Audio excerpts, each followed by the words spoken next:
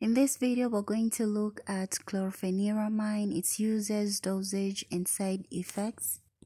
So what is chlorpheniramine? Now, chlorpheniramine is an antihistamine used to relieve symptoms of allergy, hay fever, and the common cold.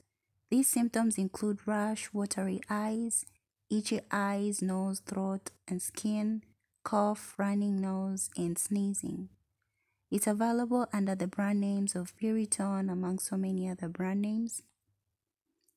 The dosage for children between 2 and 6 years, the dosage is usually 1 milligrams every 4 to 6 hours. For children between 6 and 12 years, the dosage is 2 milligrams every 4 to 6 hours. From 12 years and above, the dosage is 4 milligrams every 4 to 6 hours.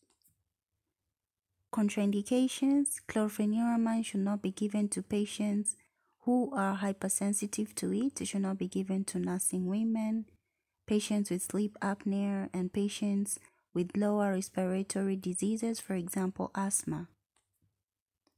Side effects: it may cause drowsiness, dizziness, disturbed coordination, muscular weaknesses, epigastric distress, anorexia, nausea, vomiting, diarrhea, constipation, hypertension, dryness of mouth, nose, and throat, urinary retention.